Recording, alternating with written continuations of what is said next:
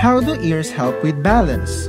Your sense of balance comes partly from your inner ear. Fluid, tiny hairs, and semicircular canals in your inner ear work together to tell your brain where your head is. There are 3 semicircular canals and they are arranged in 3 different positions. The superior semicircular canal for yes motion, the lateral semicircular canal for no motion, and posterior semicircular canal for tilting motion. The fluid inside is called indolym and the hair is called cilia.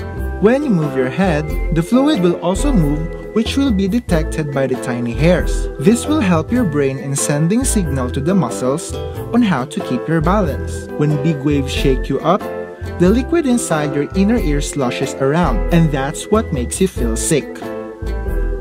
That is 1 minute, only here in Trivia, Not Bluff.